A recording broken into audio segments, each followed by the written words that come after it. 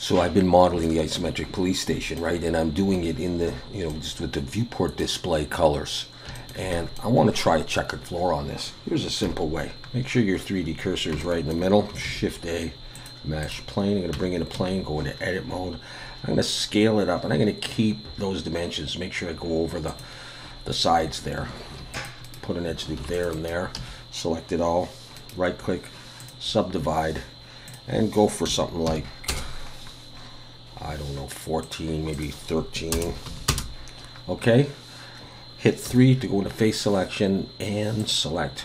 Check or deselect with that stuff still selected. P and break it out. So I have two models here, two sections. Okay, you can see them separate over there. For this one, I just come into the colors and I'll make this one dark, like black. I'll leave the other one white, and I now have a checkered floor on there.